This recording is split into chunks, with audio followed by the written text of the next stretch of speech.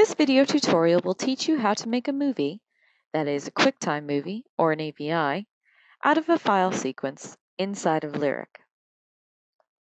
First, open up the Targa sequence as a flipbook. You can get to flipbook under Tools, Flipbook.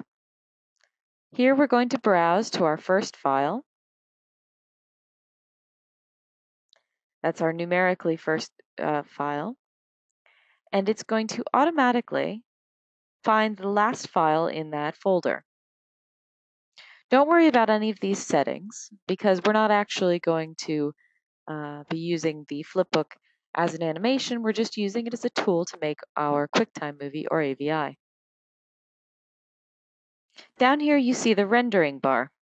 This is the only time you ever want to see the rendering bar inside of Lyric, and probably will be the only time you ever will see it. So now our flipbook is on our screen, and it's a flare moving. It's a sun flare, looks like. So I'm happy with that. That looks good. What I want to do is I'm going to use my save title lines to crop this graphic to the region of interest.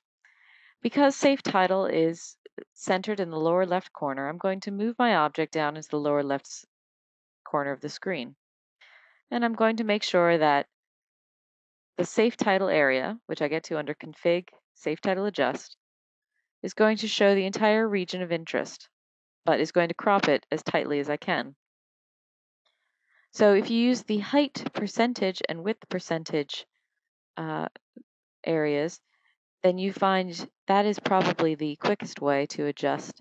And then you can do your fine tuning under width and height.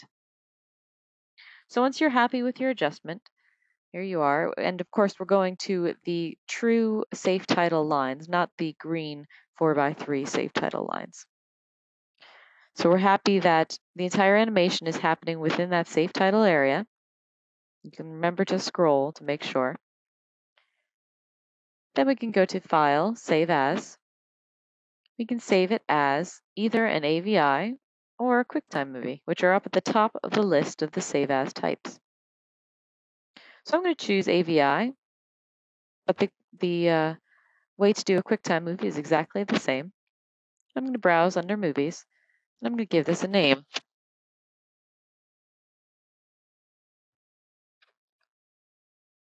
Now it's important to pay attention to this top of the screen. Unless you're going to send this movie out to a machine that needs to have a separate matte and fill file, which Lyric does not, otherwise you can untick that box. If you're working in fields rather than in frames, you can have field render ticked. But I'm working in frames, so I'm going to untick field render. And I'm going to click to save title, because that is what's going to enable me to crop this movie and not make a full frame movie that would tax the resources of my processing power. I'm also wanting